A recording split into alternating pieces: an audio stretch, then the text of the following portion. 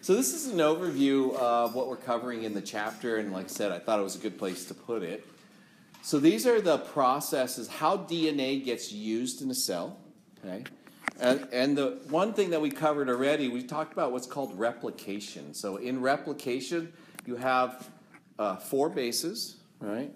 And those bases are attached to sugar, right, and a phosphate. And the 4 bases are adenine, thymine, guanine, and cytosine. So when you look at the structure of DNA, we almost always just say A, G, C, and T. But remember, each one of those is actually attached to like a ring. Let's see if I can remember how this goes. So there's like a 5-membered ring. Oops.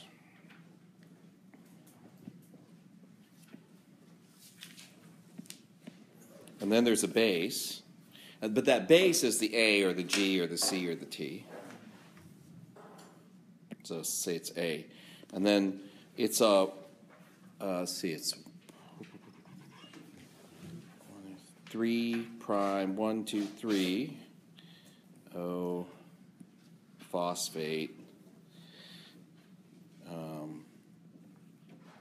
Let's see, 1, 2, 3, 4, and there's a, there's an CH2 here and another O. And then this phosphate goes to the O, that would be up here, and then it would repeat the process. And there's all this stuff that's there that we don't see. But this is the sugar.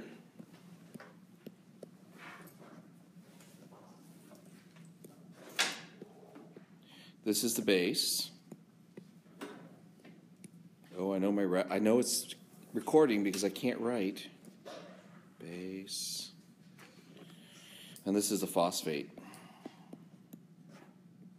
And a lot of like books, they'll just say PI like that, and it's inorganic phosphate. Okay.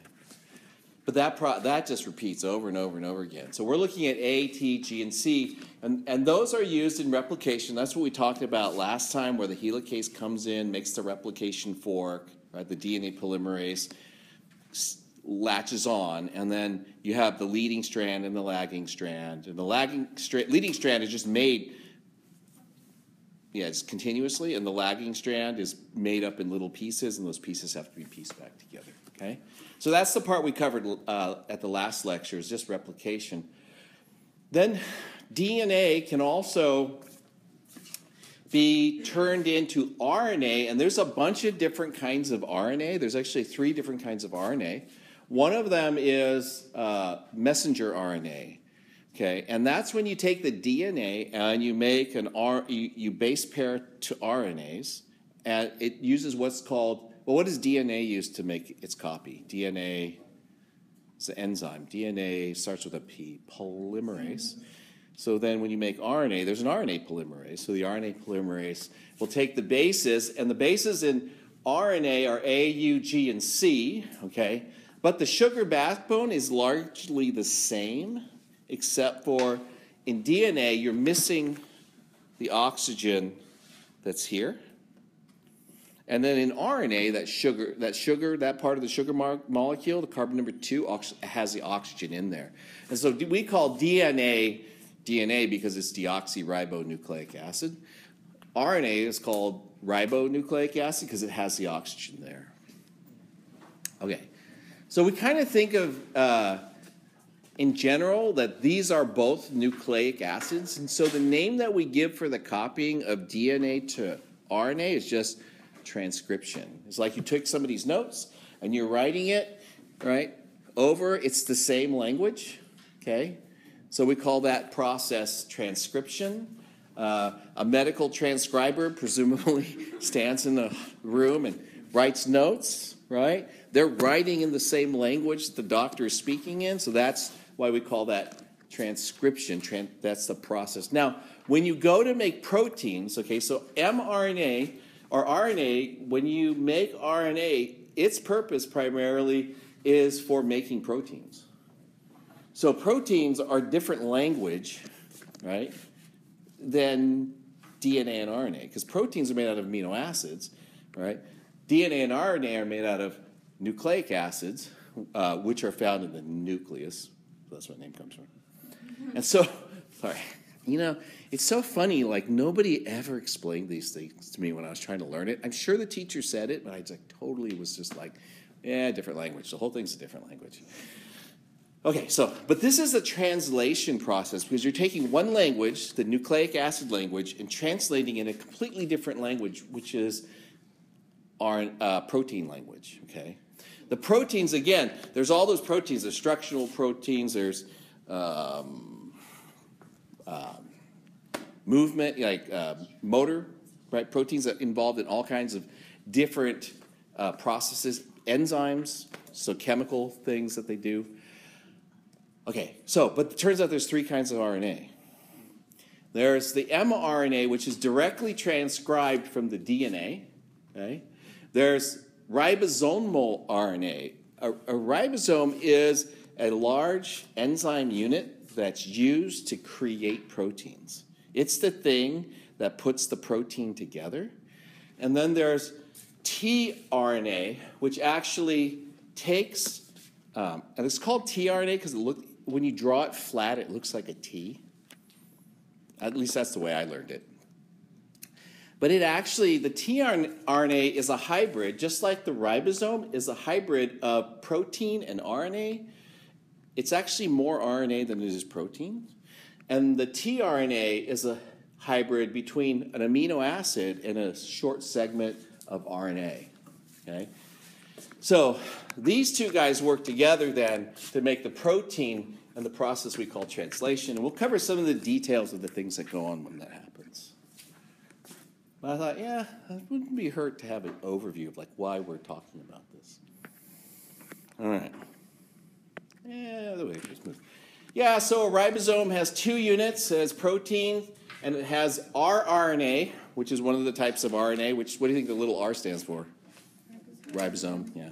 Ribosomal RNA. Big unit and a little unit, and they clamp around a strand of messenger RNA. Okay? So inside the cell, inside the nucleus of the cell, right, you're going to make a copy of the RNA. You're going to get some processing done to it before it's actually used. And then it comes out of the nucleus, right? So what I just said was back up for a second. I'll put it on my little slide. Transcription happens in the nucleus.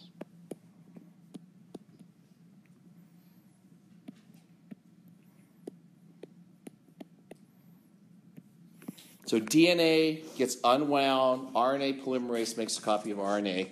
There's some processing that gets done in there because it turns out when the RNA comes out, it has sections in it that aren't usable. And before it can be used, those sections have to be cut out. Okay? And then it goes through the nucleus, the cell wall or the nuclear wall, is pushed out into the cytosol. The cytosol is like I don't know, what do you call the cytosol? Yeah, it's the fluid inside the cell, right? And that's where the ribosomes are, and that's where the translation takes place. Okay? So this is in what we call the cytosol.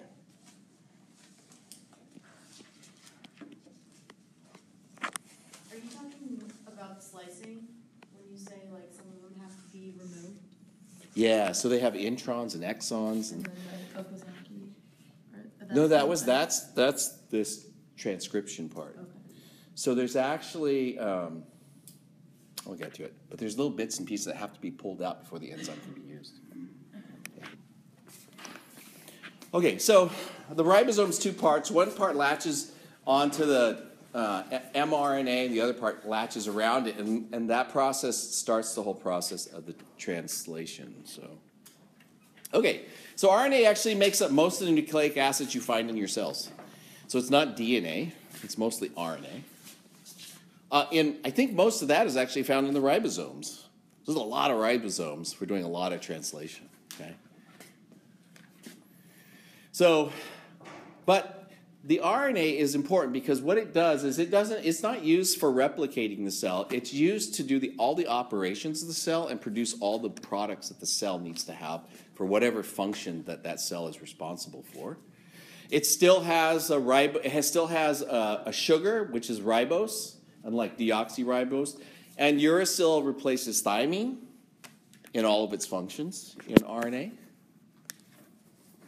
And generally speaking, RNA molecules are single-stranded. Okay, so you'll see in pictures that you'll see in biology and stuff, you'll see DNA is double-stranded. And then you'll see the RNA polymerase going along, shooting out a single strand, and that single strand is the RNA. Well, DNA is millions and millions and millions of bases, because that's all your genetic information, and RNA tends to be much, much smaller. Okay. Interesting. I'm a little bit of a science philosophy kind of person. I always thought it was interesting because when you look at DNA and you look at RNA, RNA is only a fraction of the total percentage of genetic information.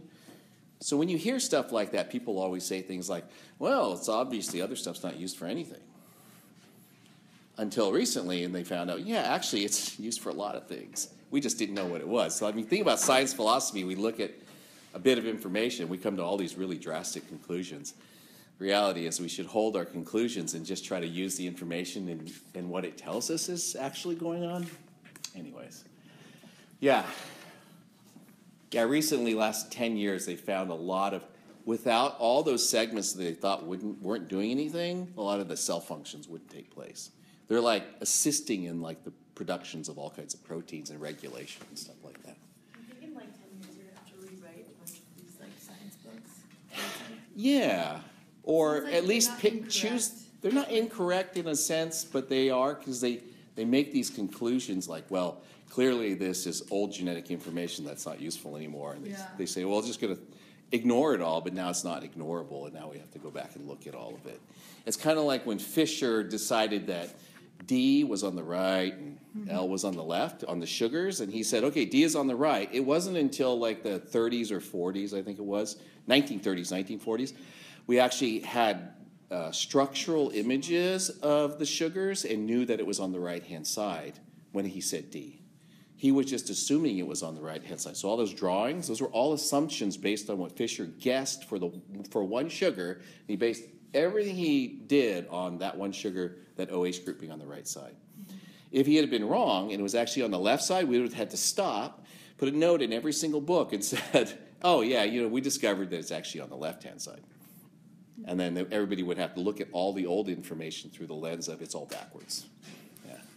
Yeah, that kind of stuff probably happens in science, or should happen in science more often. Yeah.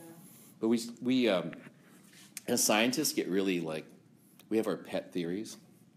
Yeah. So you do experiments to verify what you believe. You see it all the time. I mean, I did it, but I was right, so it was okay. Oh yeah. Anyways. So yeah. So 5% of the RNA is messenger RNA. That's the stuff that gets made in the nucleus, is used for creating proteins. Okay. Then 15% of it is tRNA. The tRNA is the RNA that's used to bring amino acids together with mRNA. So it's an RNA, has a protein attached, so it's a hybrid. Okay. And then the rest of it is a ribosomal RNA.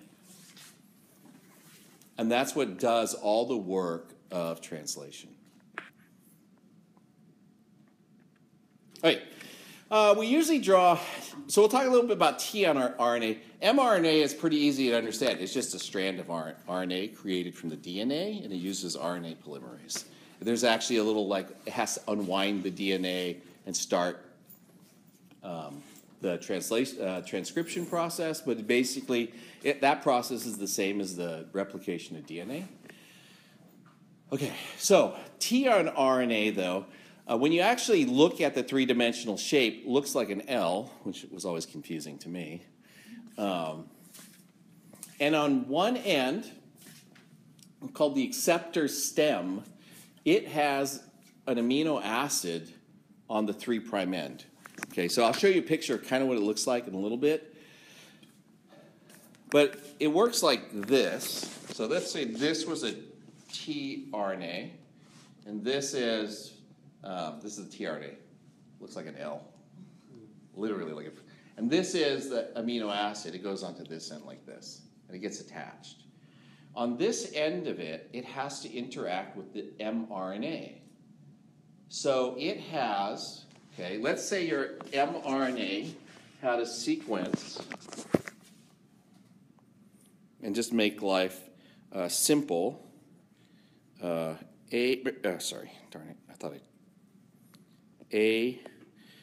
pairs with U, right? And then G pairs with C. Here's your mRNA. So let's say it's A, C, U. So there's, I think, 3' and 5'. And I'll just do it. I'll make a simple one like this. And there's these three nucleic acids, right? This is known as a codon. So this is on the mRNA. A codon, and I'll get into the details of codons. A codon is just a 3 nucleic acid sequence that's used as the code for what tRNA attaches to it. So in the tRNA, if this is my tRNA, this is the end that has the amino acid on it. This end is the end that attaches to the codon, and this is called the anticodon. And so at the end of the anticodon, are we expected to know the whole transcription translation? What do you mean the whole? Like the process with all the enzymes and everything? No, I don't think you need to know all the enzymes. You need to know, because there's, like for RNA polymerase, there's like multiple RNA polymerases. Yeah. Just know it's a polymerase. And it's an RNA polymerase, and there's a DNA polymerase. But there's like RNA polymerase 1, 2, and 3. 3 makes ribosomes, I think. And yeah, you don't need to know all those details. But you need to know that there's an enzyme, and it's called polymerase, that puts them together. So on this anticodon, I have my amino acid up here. So slow to draw. And then in order to properly pair, the anticodon has to have the complement to this. Okay? So the complement to this would be, on this side it would have a U, and then C would go to G, and U would go to A. Yeah, sorry. So that's what would be on the tRNA. And it would have this particular tRNA would have a particular amino acid on the top. Okay. Now there's some flexibility built into the system so that some of these actually, I didn't mean to point that way. Some of these actually have multiple codes that are acceptable, right? And we'll talk about that. There's a crazy chart. You don't have to know the chart. The chart. You're not going to give us the chart? But I'll give you the chart if you need it. Yeah. Okay, so when you flatten it out, that's the tRNA on the left. When you look at it as it's wound up, right, it looks more like an L that's kind of upside down. See this L? This is the acceptor stem, and this is where the amino acid would get attached. And this is the anticodon at the bottom. The assembly for this thing is really cool. I should have looked up the video. There's actually a video that they took snapshots of the protein as it was working. And you can actually see how the molecules change shape as these things go through, and then as the polymerase puts the things together. Yeah, it's really cool. Anyways. Yeah, so in the nucleus, genetic information for protein synthesis is copied from a gene, and the DNA makes mRNA. That's called transcription. mRNA moves out into the nucleus. This is a summary that I did on the picture before, right? mRNA molecules move out of the nucleus into the cytosol. They bind with the ribosome, and then tRNAs come in and pair with the mRNA, right? And the translation process takes place. Those amino acids are put together, and then you end up with a protein.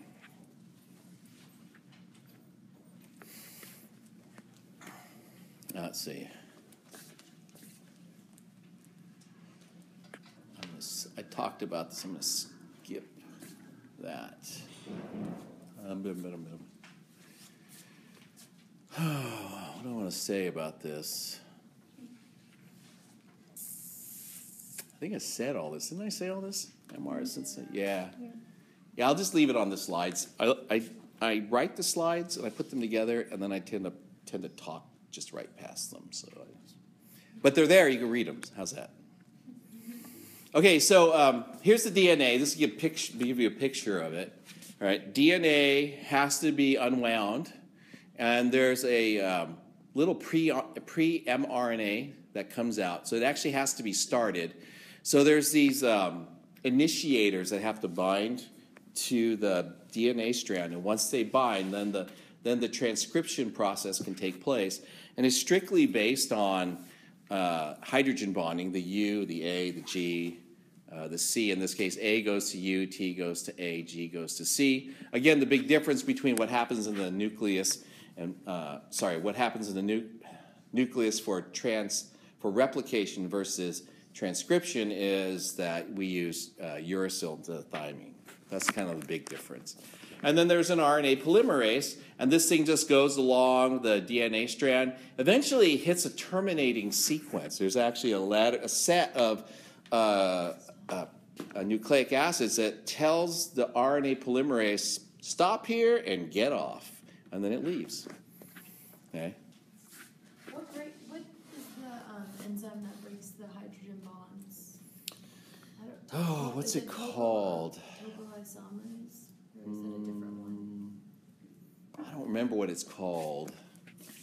I may have it on a slide. I know I read it reviewing, but I don't remember exactly. I'll get back to you and tell you if it matters. Yeah. Okay. So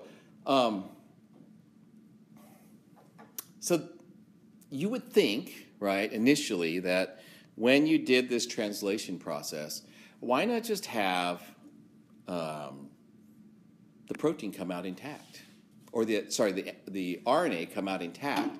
But in fact, there's two different kinds of segments that the DNA codes for, and it codes for what are called exons and introns. And so an exon, okay, is the part that contains the useful information, and the intron is what they for years thought was useless information, but actually doesn't code for the protein. Okay. So we call non-coding introns. So the pre-RNA that forms includes both introns and exons, and before it can be used, it has to have those introns removed. Okay? So there's actually a protein, an enzyme that goes through and does that. So you think about it like this. There's a gene. It's a little more, well, it's a lot more complicated than this. Here's a gene. You have exons and introns. The exons are the useful parts. The introns are the not useful parts. Okay. Then a pre-mRNA comes along, and then you can process this. In the processing, let me back up. The pre-mRNA attaches to the gene, and then you get transcription. It's attached to a series of exons and introns. The pre-RNA mRNA gets cut off, and then all the introns get removed, and the whole thing gets fused back together. To make it even more complicated than this, I used to always think, oh yeah, so you have a gene, and a gene, when it gets translated and transcribed and then translated, is one enzyme. But in fact, you can have multiple enzymes for one start sequence. So you start, right, and you're actually coding for many proteins that are used together, and they're all made at the same time. So this is called an operon, like on a level above this. So you have the introns and exons, but these could actually be genes for multiple enzymes. And then they all get produced at the same time. Okay? And that kind of thing actually makes a lot of sense, because then what you can do is, rather than starting a whole bunch of sequences independently, they're always tied together and always come out at the same time. Okay, so once you have this mature messenger RNA, which just means you took all the introns out, you took the pre-mRNA off, it goes from the nucleus through the nuclear wall into the cytosol, and this is the point where this thing finds a ribosome, and that gets turned into a protein. Okay, so all of this is happening in the nucleus before the production of the protein.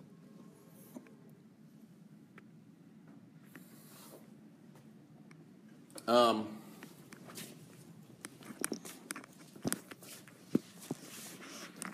let's see.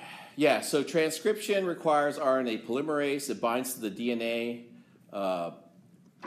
Let's see.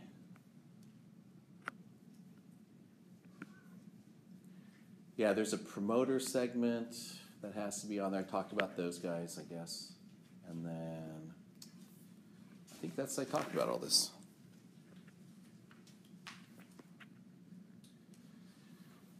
Okay, let's see.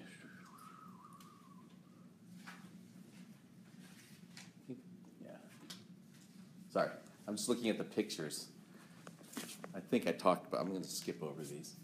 Okay, so if that's the DNA sequence, what is the mRNA that's produced from it?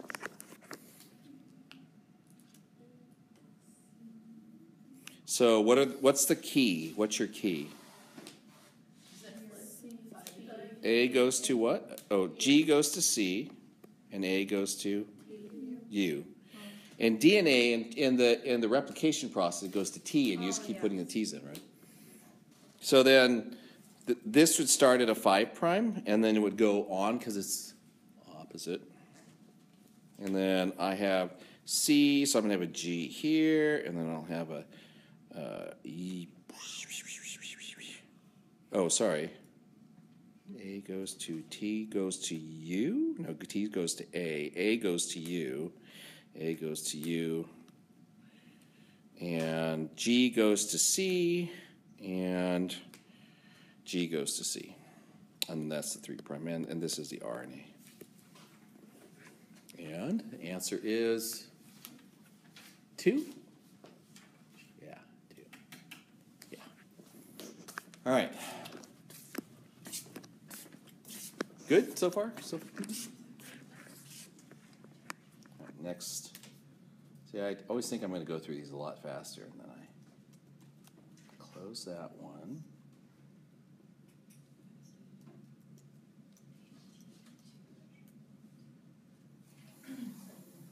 Okay.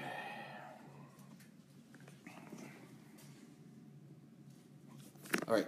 So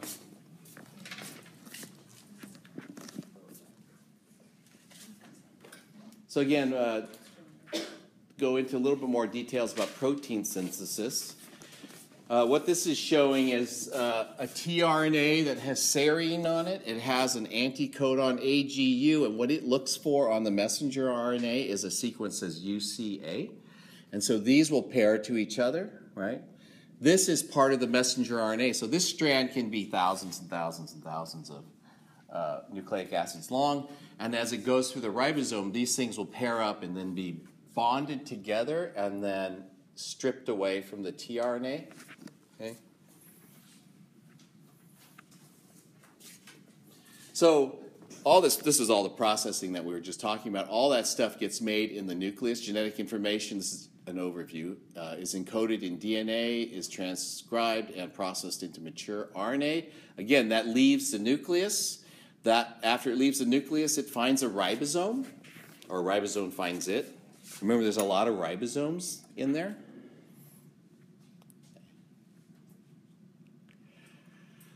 Okay, so once it's attached to the ribosome, that's the point at which the sequence of nucleic acids on the mRNA begin to pair with the tRNAs to produce a specific sequence of amino acids. That's the translation process. Okay.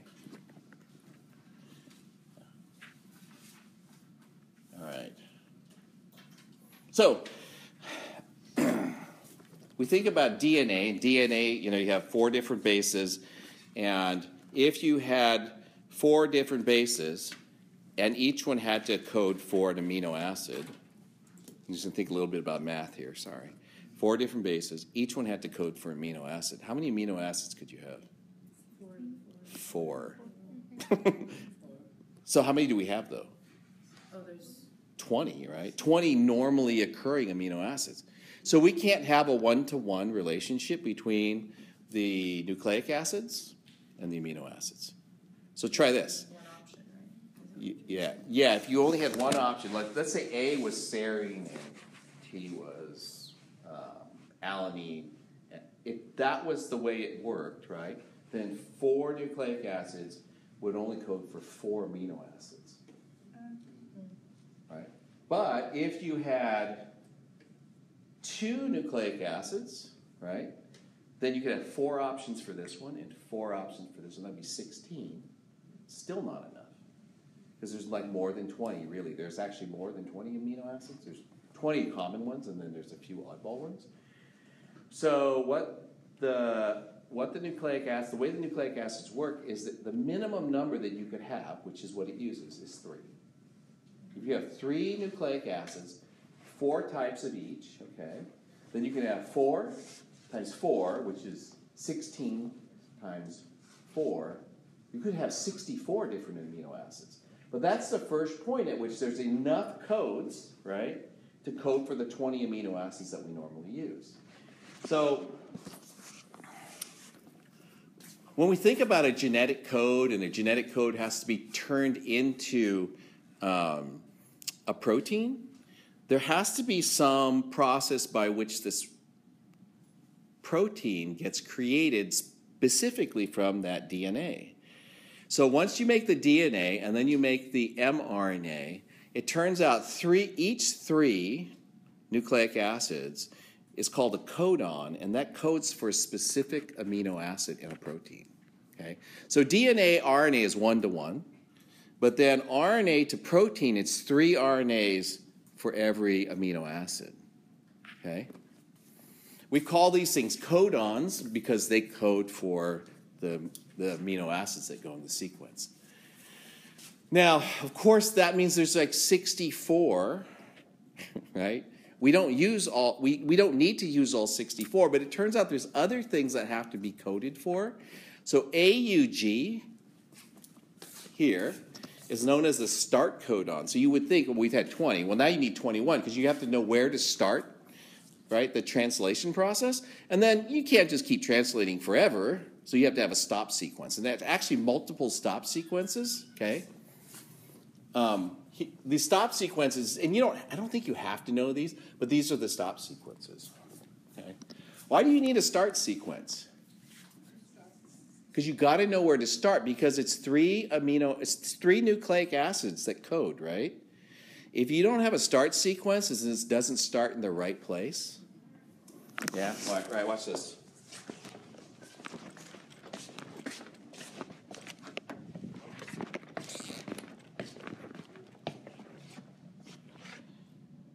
Let's see.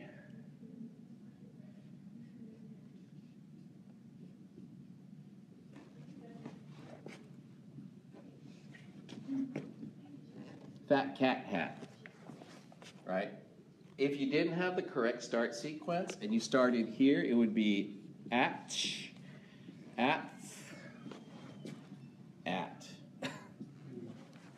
Same letters started in the wrong place. So these 3-letter codons, right, have to start at a specific place. Otherwise, you get what's called a frame shift.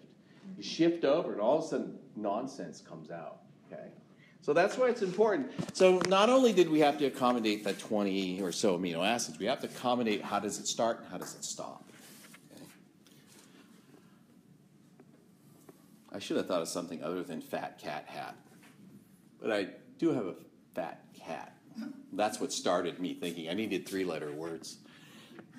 Okay, so let's determine the amino acid sequence coded in that section of mRNA. Those are the codons, okay? And each 3 represents an amino acid, and this is just part of the code. And some of these, one of them can change. Like sometimes the third one can be different or the second one can be different, okay? Okay, so if you were doing this one, the first one would be like proline. That would be the proline here. What would this one be? Serine. GGA would be glycine. And then CUU would be leucine. But again, like if you didn't have a proper start and you started here, then you have CUA, GCG. And you'd end up getting just nonsense out. It may not actually code for the protein you want. I'm 99% sure it won't. Okay, that's the codes. So just to show you how to read this, okay, because it is kind of hard to read. Here are the amino acids, like phenylalanine, leucine, serine. Oh, shoot, I just realized I forgot to get your test. Sorry, I saw the amino acids and realized I forgot to get your tests. All right. Let's just do it on Monday. All right, we'll let you can enjoy Thanksgiving holiday. So first letter is a U, right? Second letter is a U. It could be any of these ones that are here, or it could be, if it's this one, right? So U and U, it could be any one of these. And then if the third letter is a U, then it's like this guy. Let's see, do another one. A start sequence would be like AUG. So the first one's A, second one's U, and then the third one is G, because remember, it's a 3-letter codon. That puts you in this segment here, AUG. That's the start sequence. Is there a stop sequence? Yeah, here's stop sequence. First letter is U, right? Second letter is G. Last letter is either A or this, sorry, is A, it's a stop, or if the second letter is A, it could also be a stop, okay? Makes sense how that chart works? How did the last part where you said UG, but you said it's an A because... Okay, so let's just do like the stop sequences, okay? First letter is a U, so you notice these both start with U and U. Second letter can be an A, or it could be a G. And the third letter is an A. So A is a stop, and A is also a stop. So this represents the last letter in the 3-letter sequence. So how did you know to pick the A rather than the U or the C or the G on the right side as his third letter? Like here? No, I mean like how, you know how you said the third Oh, letter? how did I pick this? Yeah. Oh, because it's on this line for, these are all on this line. All the third letters are A. Okay. So the way they've sorted it, U, C, A, G, U, C, A, G, Yeah. U, C, A, G, U, C, A, oops, sorry. U, C, A, G. This always the last letter. This is always the second letter in these columns. And then this is always the first letters in these rows. Yeah, it's cool though. I mean, so some of them, you can see like serine, which is here, has 2 different codes, right? Valine has 5 different codes, 4 different codes. Alanine has 4 different codes. So a lot of these are coded multiple ways. So you could have, what that means is in the genetic code, you can have variation and still get the same protein, okay? Which could be important. I'll let the evolutionary biologist argue that one. Okay. I go both ways on that. You want a little slop, Yeah, like right? a little room for Yeah. Wiggle room. mistake And you want to be able to have a mistake and not have like a huge mutation. and have like death. Yeah. That's the huge mutation. Because that mutation doesn't go anywhere. Yeah. So you got to have some variability, allow the genetic code to drift a little bit. Yeah. I don't know, you can sit and play with these ideas all day long. Okay, I'm going to skip all these. I talked about all this stuff. I'm going to skip this. I talked about this. This is just a picture. This long pink thing is the mRNA. The mRNA has these codons on it. It has a start sequence. Once the start sequence is identified, then it just starts going through the ribosome. This is the large and the small segments of the ribosome. And then as it goes through, these are tRNAs. I think they're vastly exaggerated in their size, by the way. Not nearly that big. Relative to the ribosome is pretty big.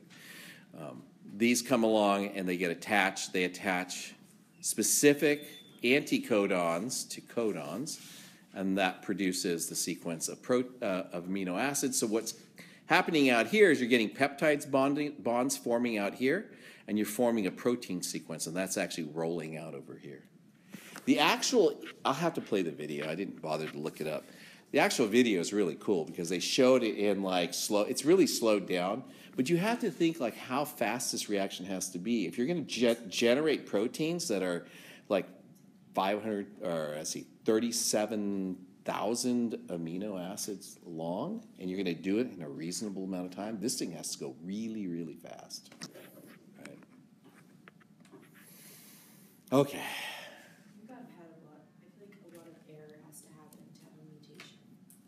Yeah, and in fact, in DNA and RNA, cells have ways to like identify errors and repair them. I don't understand that. I'll just say that right on top of my head there. So they have a sequence. You have GCC, right? GUA and GAC, right? What amino acid sequence do you get? So that's the mRNA. There's the codons. I should have given you the anticodons, and that's like harder because then you have to. That's like a whole step in between. I always get them mixed up. Like I always like think that someone's trying to trick me. Yeah. So okay, so what's the first one? GCC, alanine. So if I'm doing 3-letter codes, it's ALA. Oh, it should be a lowercase. Oh well, doesn't matter. And then what's the second one? Valine, Val. And the last one? ASP. Okay, GAC. What's that? Yeah. Seems too easy. I'll give you the chart. And then you have to read the chart. And I'm going to make it 37,000 amino acids long. Oh, I could do that. Yeah, you could do it. It would take a long time. That would be the final. It would definitely be the final because you'd be like, I'm done with this class. Oh, let's see. Oh, man, I'm just going way slower than I thought. I wanted to let you guys go early. And so I'm going to just briefly mention genetic mutation then. Well, okay, so a mutation is the change in the nucleic acid sequence, the DNA sequence. Okay, and it may or may not, because we saw there's some. You can have different mRNAs, right? Different sequences in the mRNA codons, and still get the same amino acid. So it may or may not result in a change in the protein that's produced. Okay, and there's a lot of ways that we get mutations. One of the ways, actually, that I always worry about as a chemist is anything that can disrupt hydrogen bonding and has the right shape to fit in like the double helix, like flat. Those are the kinds of things that you tend to worry about. So one of the really common ones, which is really just sad to think about, is polyaromatic hydrocarbons. They call them PAHs.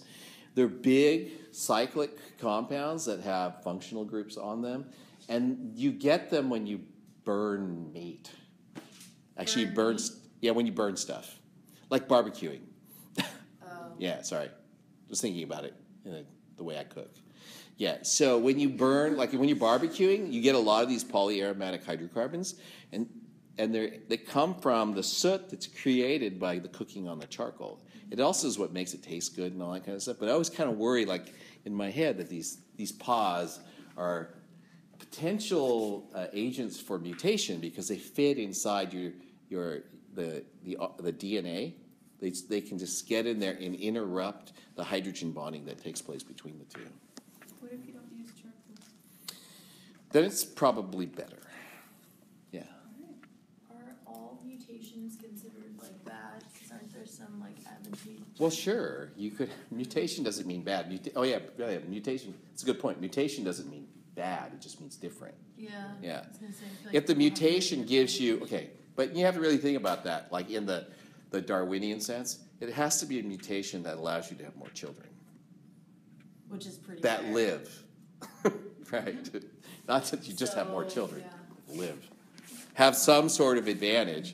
And I don't know if in our modern society we get much of that. So then again, you could definitely have genetic defects that cause like cancer and other things to take place. Yeah. Okay. So this is normal. Hang on. So there's different kinds of mutations. Okay. There's a point mutation when you replace one base in the template-stranded DNA. This first one is just like normal DNA protein synthesis stuff. You can have a change in the protein when you have a point mutation, which means you just change one amino acid. And when you change the one amino acid, nucleic acid, it suddenly codes for the wrong amino acid. It doesn't necessarily mean a bad thing happens. There's what we call silent mutations. A silent mutation takes place, no consequence. All right? Remember, proteins are pretty big. So it's not all changes cause a problem. I don't know the percentage, so that would be an interesting number. You can also have a deletion mutation.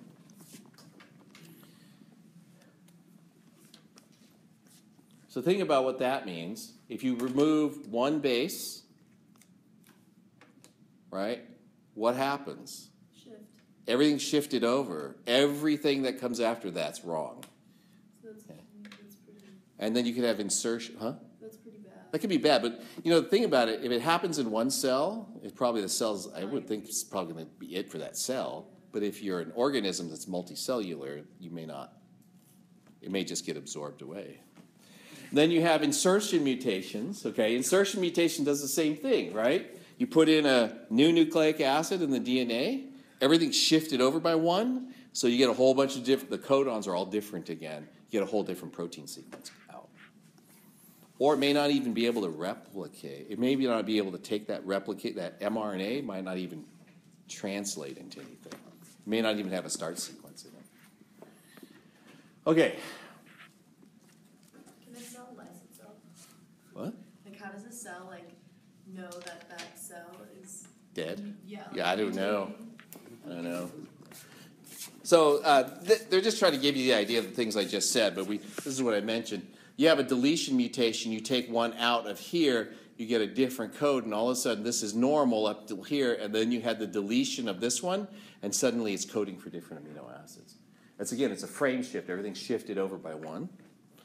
You can do the same, I thought they had insertion. You could also have insertion mutations, and you take another nucleic acid, you stuff it into here, and all of a sudden this codes for a different amino acid. And again, the wrong protein is created. Okay, let's see.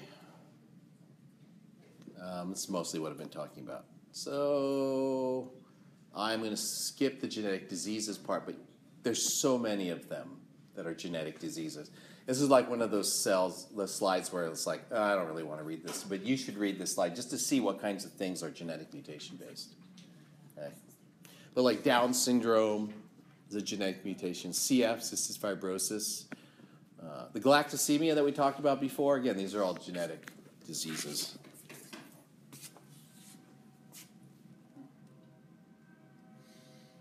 Okay. Okay, let's identify these. We have A, what kind of mutation is it? Cytosine enters the DNA sequence. Insertion, yeah.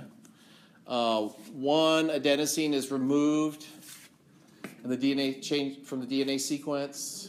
Deletion.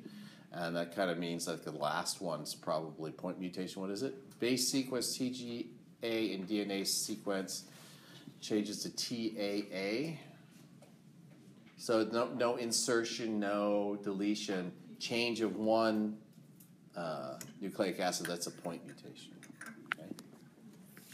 Yay! We're so good. And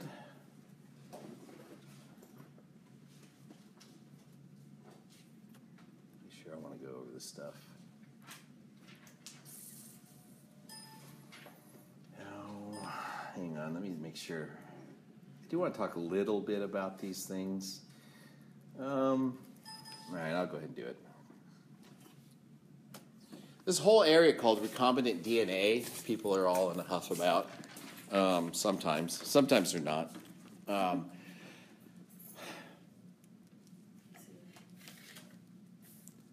So, if you wanted to express a gene that doesn't belong in an organism, right? This is why some people are all enough about it, right? Genetically modified foods and things like that, right? How do you do it? So there's a little section in your book that talks about it. It's called recombinant DNA. It also talks a little bit about DNA fingerprinting, and it kind of belongs in this section, but we'll go ahead and talk about it too. So what they do actually is they isolate the fragment of DNA that they're interested in, and they use what are called restriction enzymes. And a restriction enzyme just cuts out, right, a section of DNA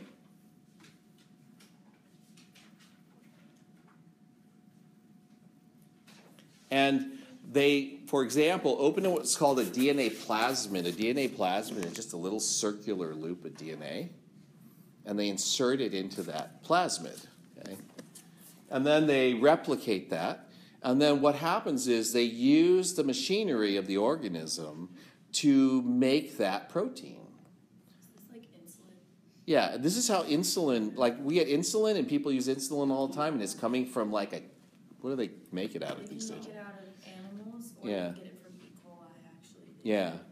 So what they've done is they've taken the insulin gene, inserted it into a plasmid inside an organism like E. coli, and from that they can produce insulin. So it's kind of cool, right? And then sometimes they can induce things like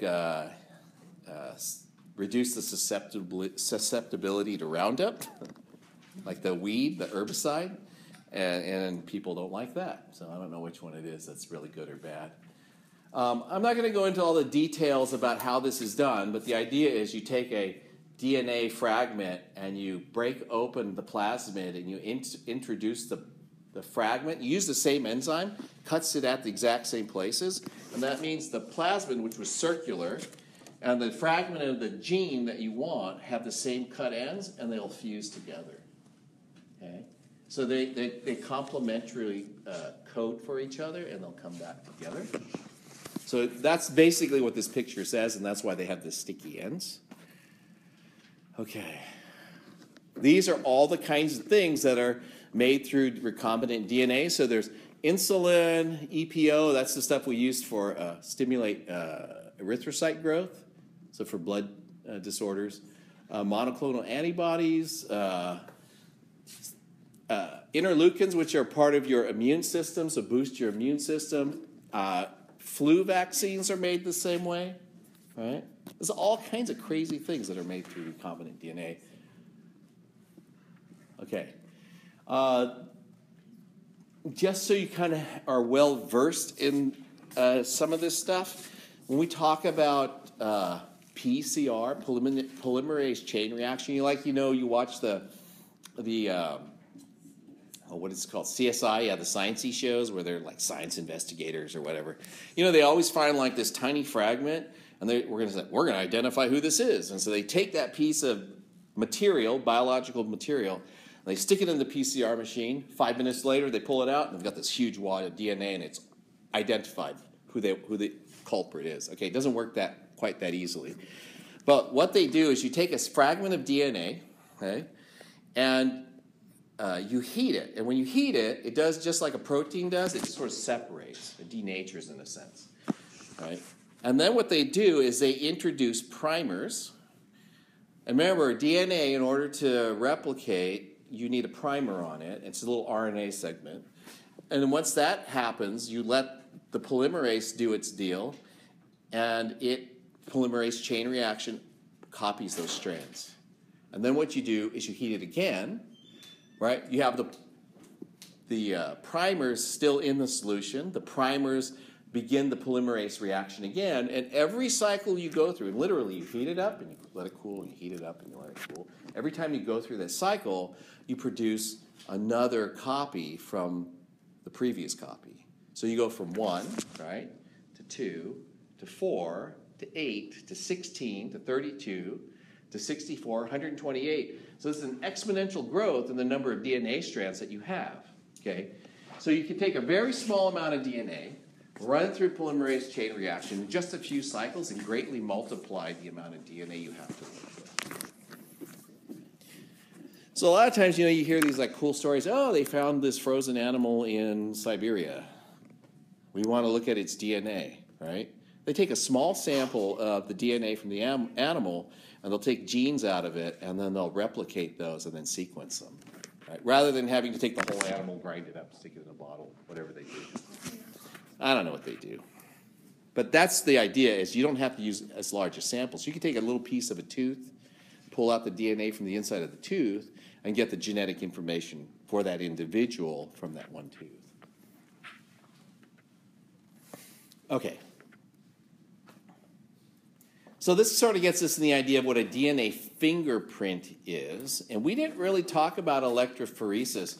But in DNA fingerprinting, what they do is they take an individual's DNA and they chop it into small pieces. And then they separate those pieces on what's called an electrophoretic gel. And in the electrophoresis process, it separates the fragments based on their size and their charge, amongst other things, okay? And then you get a band. The bands, this is what this guy's looking at, is a DNA fingerprint. Each one of these, they put the sample of DNA, I think they probably put it in from this top end up here. And then they run it on the electrophoretic gel, and as they move across, you get all these different bands. That band, even though you can't maybe necessarily identify individual bands, that banding sequence is unique for every individual. So you can look at a band like here. Let's say this is one individual's bands, these marks along here, and you can compare it to bands from another individual and tell, oh yeah, this is the same person or this is not the same person. Okay, let's see. You like this? When we finished the Human Genome Project in 2003, we finished the Human Genome Project. That was the genome for one person. Who was it? Some woman, I don't know. That's all I know. I don't think, oh yeah, originally we didn't know. I think maybe we do know who it was now. But I don't know off the top of my head. That's kind of like crazy to think that our DNA We know every, is out there. yeah. Some people, that's like a huge ethical thing. Unless you want people to do it. That's true. Yeah. I've heard that they're going to start doing that with jobs. Well, they could if they wanted to, right? Yeah, I don't know. That's kind of going to be... Okay, so anyways, so the Human Genome Project was the idea that we wanted to find out every single, the genetics, the DNA sequence for every single chromosome in the human body. Like every, I should say cell, human cell. So they took one person's DNA, and what they did was they developed techniques to look at there's the 3 billion bases, and determine the sequence of every single base. The guy who did a lot of the work on this, his name was Ed Young, or is Ed Young, and he's at Iowa State University, and that's where I did my postdoc. And what he did actually is, I talk about electrophoresis. He developed a way to use what's called capillary electrophoresis, a very tiny capillary, okay? And each capillary could separate hundreds of nucleic acids in a minute. And then what he did is he took 50 of them and put them side by side, and was running 50 of these columns, these electrophoretic columns at a time. So he could do not just hundreds, he could do thousands and thousands per hour. And so he had this machine set up in a room, and it just was running all the time. Yeah. And he was just one lab out of many that was working on it. All right.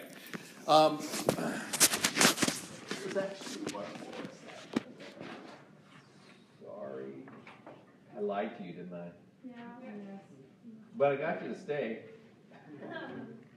Let's just talk really quickly about viruses, and then we'll be done. Because viruses are cool, and they're frightening all at the same time. So viruses are small particles of RNA and DNA, okay? Has just a small number of genes in it. It doesn't have a cell wall. And they have just crazy, crazy shapes. They have instead of a cell wall, they have what's called a capsid, okay? A capsid is actually a protein. So a virus has a protein shell on it, and it has, if you look up shapes of, you can just do this for fun. Look up shapes of virus capsids. You see all kinds of cool geometric shapes, like octagonal shapes, three-dimensional shapes. They look, some of them look pretty frightening, actually. They look like things from, like Alien, right? So what they do, though, what the virus has besides its capsid is it actually has usually a piece of RNA in it with what's called a reverse transcriptase. Okay, so it carries this RNA. The RNA, the capsid penetrates the cell wall. The RNA with the reverse transcriptase comes into the cell, and it generates DNA from that piece of RNA. So it does reverse transcription. And so what it's doing is producing DNA, non-native DNA within the cell. Okay.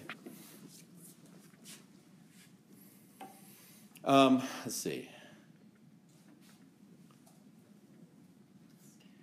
So you see a lot of really crazy pictures. You think, oh, I can't look like this. Is actually what they look like. They're these weird protein shells. These are the pieces of RNA. These are the reverse transcriptases. And these guys basically code for the production of other foreign proteins, including the proteins used to make itself. Okay? So you think of it like the alien, right? Goes into your body, begins replicating in your body, and when it's done with you, you just explode. Yeah, it's that kind of thing. Yeah, so they're talking about HIV here. HIV destroys T4 lymphocyte cells, so it's a retrovirus, infects the lymphocytes. One of the things that these proteins need to be active, let's see, where is it at? I think it's on the next slide.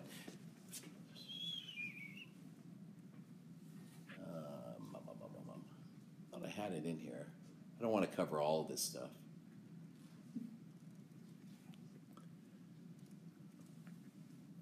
Yeah, there's a couple of different ways that we try to stop like viruses from affecting us. One is you just block the entry, right? One is you don't block the entry, but you inhibit the reverse transcriptase, so it can't produce the DNA. And the other one, which is kind of clever too, is you go ahead and allow it to make, right? But it turns out the proteins, but remember, proteins need to have usually a segment cut off for them to be active. Usually you get like a protein and you have to cut a piece of it off. They just inhibit the enzyme. It's called protease. They inhibit the protease, so those proteins that get created can never be used. And then eventually the cell recycles that material. So I just think that this is a good ending slide, right? Ways or strategies for preventing or minimizing the effects of viral infections is these sort of three strategies. That, wash your hands. Do you know the new one? There's like a new drug on the market that's like stopping. I know. They're running like tests on it right now. Oh, really? Oh, I don't know. All right, so you can read that last section. I'm done. Good Thanksgiving, guys. Have a good one.